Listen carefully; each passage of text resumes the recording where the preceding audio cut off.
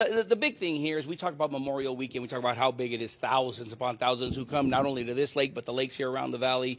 You called this press conference because you said, look, last year, I don't want to see anything like that again. We saw the numbers, and they all could be preventable. That's right. Yeah, I did call this press conference today because last year there were 11 deaths on these lakes, and I just think that was so unfortunate. Frankly, one is too many, and every single one of these deaths, or most of them, are absolutely preventable. So what we're doing today is discussing the ideas to just raise awareness for people to be safe. It's great to enjoy our beautiful lakes. Maricopa County is so beautiful, but not just the lakes, but also the trails as well. And so what we're talking about today is make sure if you're on the water, wear a life vest. If you're going to go on a hike, make sure you're hydrated, you go with a buddy, you have someone with you to make sure you're safe at all time. And kids, absolutely, I'm worried about kids. Make sure kids are not unattended. It's very easy to be distracted these days, especially with a cell phone, but make sure that kids are kept safe, and most of all, safety first. You know, this is one of those things where every year we tend to have press conference like this, or we give people a heads up like, hey, you need to be safe around it. But somewhere along the line that there's a disconnect around there. How do we get to them? How can we reach out to them to make sure, hey, you need to be paying attention at all times? Sure, but in living in Maricopa County and even Arizona, we can never be complacent. We can never let up our guard. Frankly, 200 people move here every day. So someone watching today is hearing this message for the first time.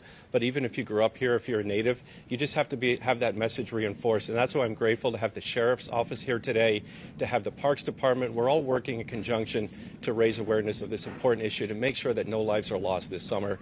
Memorial Day's coming. I just want everyone to have a good time. You know, here's the thing. You know, a lot of folks, the worst thing they could say, it'll never happen to me. But you and I were just talking about it. This happened to a young doctor over on a trail here. So if this can happen to a doctor who wasn't paying attention to hydration, that's just one of the things. And the other thing, just because you're around water, you got to stay hydrated on the water as well. Yeah, absolutely. Every story is a tragedy, and people think they're invincible. It doesn't matter how old you are. It doesn't matter what your health is.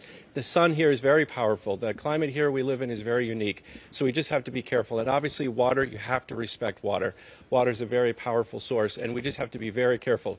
Get on those boats. Be careful with alcohol. If you can, don't drink alcohol. But if you do, be responsible. Most of all, wear a life vest and make sure that everyone is acting responsible in a good way.